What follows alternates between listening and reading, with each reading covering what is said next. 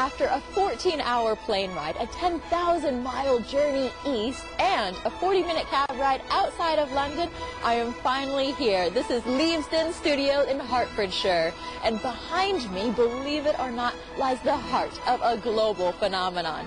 I'm Angela May, and we're about to go on a tour of a lifetime. This is HBO's first look, an exclusive sneak peek at the world of Harry Potter.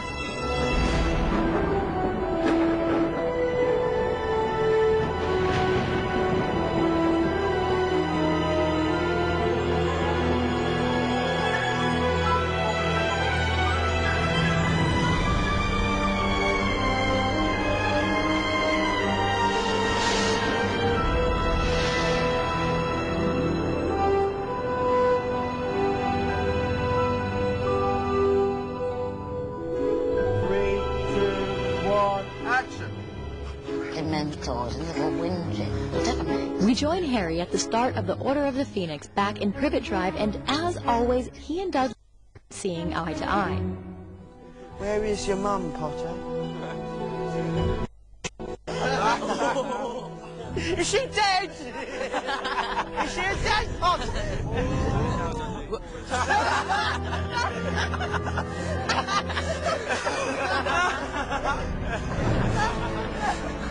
Fundamentally, Voldemort, the Dark Lord, has returned, and the Ministry of Magic are denying his return, and Harry is the only one who knows of his existence. So he's got a fight on his hands to persuade everyone else that this evil presence is back.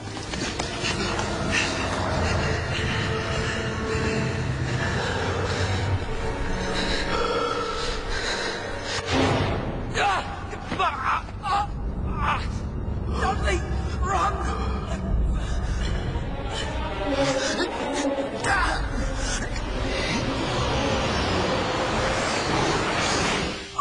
I think Harry in this film is very much about Harry's mental state, and the fact that I think Harry's sort of really losing his mind in this one because he's having it invaded by Voldemort. And so, I mean, he's a lot more angry and he's a lot more isolated and alone. This connection between me and Voldemort, what if the reason for it is that I am becoming more like him? I just feel so angry all the time.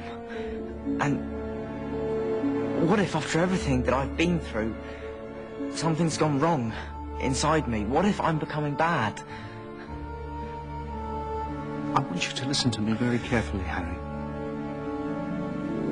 You're not a bad person.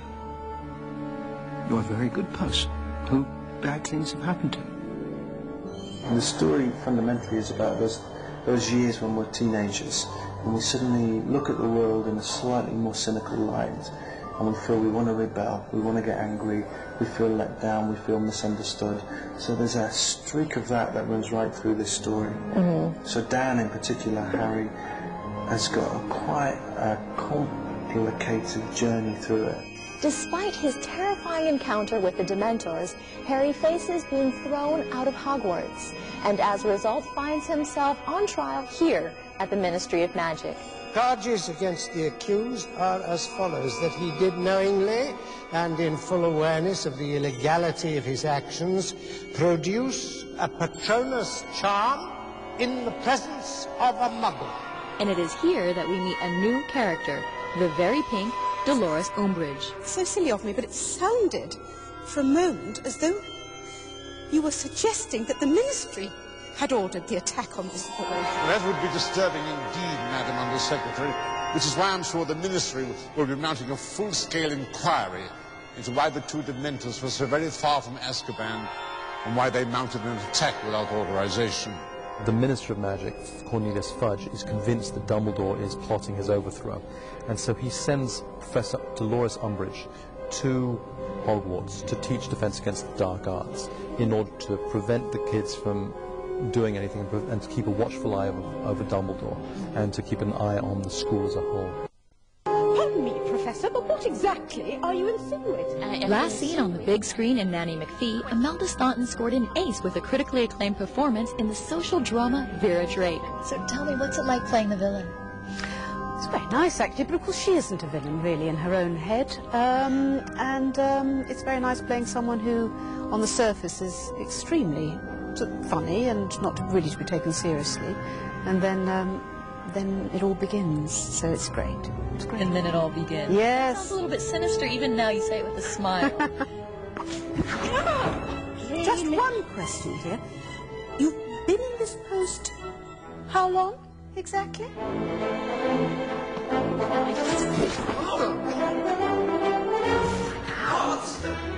You applied first for the Defence Against the Dark Arts post, is that correct? Yes. But you were unsuccessful? Obviously.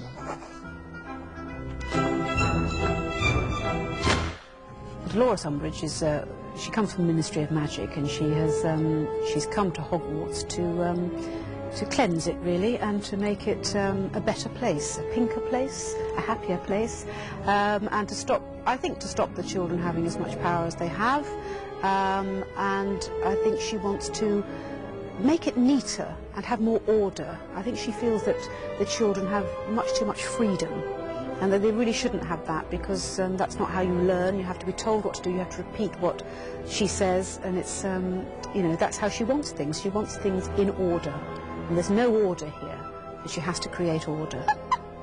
Well, I can't imagine why you would need to use spells in my classroom. We're not going to use magic. You will be learning about defensive spells in a secure, risk-free way. What use is that? If we're going to be attacked, it won't be risk-free. Students will raise their hands when they speak in my class. It is the view of the Ministry that a theoretical knowledge will be sufficient to get you through your examinations, which, after all, is what school is all about. And how's theory supposed to prepare us for what's out there? There is nothing out there, dear. Who do you imagine wants to attack children like yourself? Oh, I don't know. Maybe Lord Voldemort.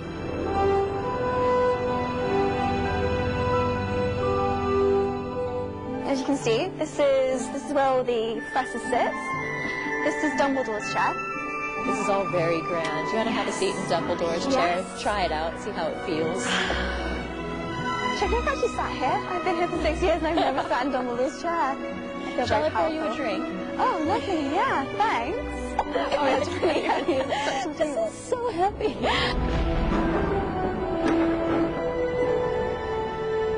With each of the Harry Potter films, the sets get bigger and better, but it's always reassuring to see the ones that we've come to know so well. Both Dumbledore's office and the Great Hall behind me are actually always here. They don't get tidied away once the filming's finished. It's actually quite amazing. Take 5, pick up. And action.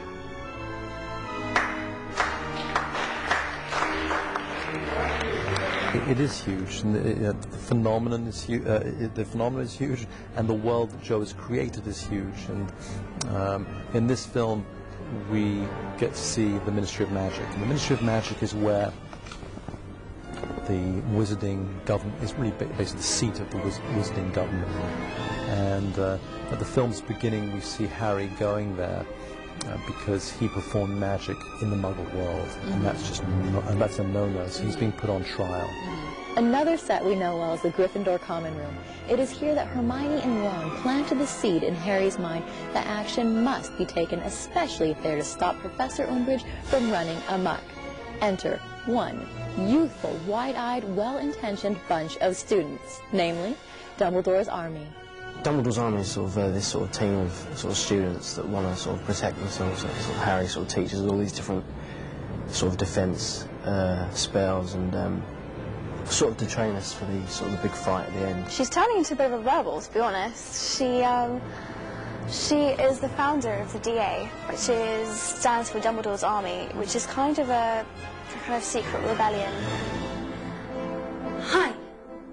So, you all know why we're here. We need a teacher. A proper teacher. One who's had real experience defending themselves against the dark arts. Why? Why? Because you know who's back, you tosspot. So he says. So Dumbledore says. So Dumbledore says because he says. The point is, where's the proof?